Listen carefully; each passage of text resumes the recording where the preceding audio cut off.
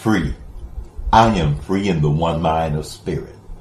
A belief that I am incapable, broken, or lacking in some essential characteristic may appear to limit my freedom as surely as chains or bars of iron.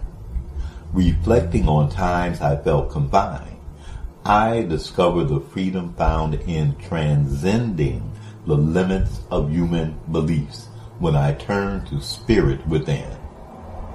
In quiet moments of prayer, I still the chatter in my mind that says I can't. Divine mind is incapable of seeing limits or barriers, and I open my mind to the freedom of knowing unlimited possibilities exist for me and for our world. I discovered new ideas revealed that allow me to overcome perceived obstacles. Denying the power of fears and judgments of the human experience, I am free in the one mind of spirit.